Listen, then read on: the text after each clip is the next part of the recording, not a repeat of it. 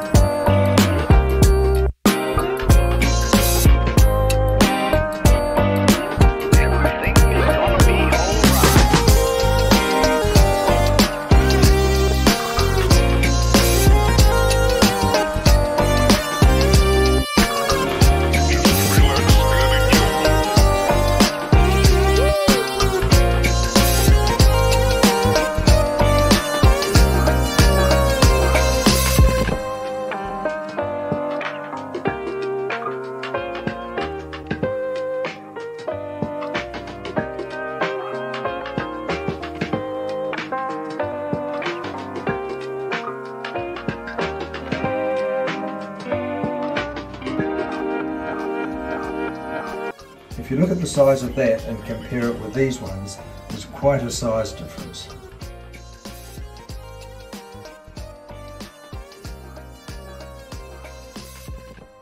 I got my first railway set when I was 12. It was a clockwork one, and I've been involved with I've been right, and I've been involved with it ever since, in some shape or form. You know, I've got a collection of quite a big collection at home of what they call tin plate, which is the O gauge, which is bigger than any of this stuff here, but it's all clockwork or stuff I've got. So I set this one up here just as a display unit, and we're probably going to take it down and use different track. We've got different track, but we haven't decided whether we'll run this one or not. But we want to try and do something better with that New Zealand gauge over on the side there. That's just sitting there, so a few New Zealand style buildings too. Yeah, those look very similar to what's here. Yeah, they do, don't they? Yes, yes. I've been working at Founders probably for about 10 years off and on. There was nothing here, and we were given this set. This is only part of a set. We had to cut it down to get it in here, and then rebuild all the side of it. So we rebuilt all the scenery. My wife is an artist. She came in and did a lot of the scenery work for us. Us being ham-fisted with a paintbrush and that sort of thing. So, yeah. But some of these here date back. Style of track first came out in the 1930s. That's the modern style of track on the far side there without the bass on it. Although Markland put a bass on all their track. Even their modern stuff's got a bass on it. But some of these wagons date back probably in the 1950s.